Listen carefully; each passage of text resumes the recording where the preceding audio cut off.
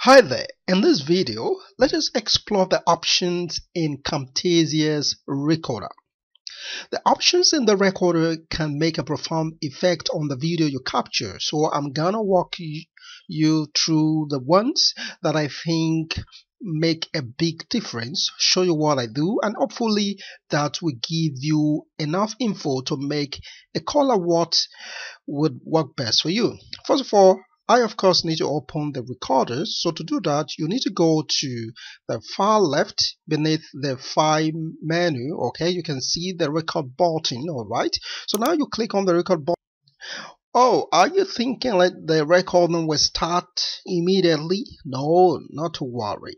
Okay, this is what is going to happen. The recording won't start immediately. You need to click on the record button before it starts doing that.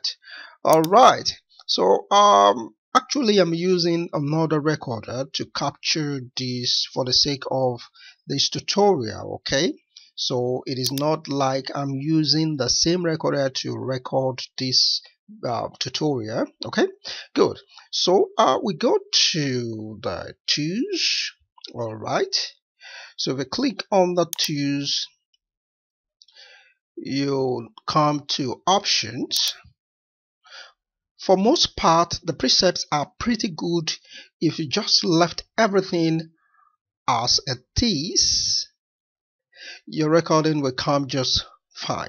Okay, so I'm going to show you a few things that I changed to make things run a bit smoother for me. I'm going to start here in the general tab. Okay, I'm going to click, I've already clicked it. I'm going to start here on the general tab.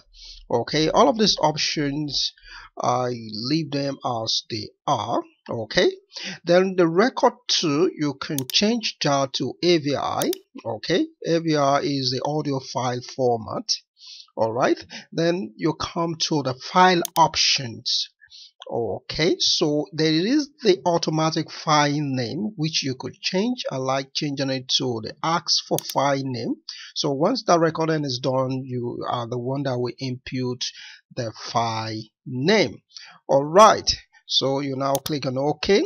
Let's go to program. There's another thing that is the default that you need to change. Hide preview window after recording.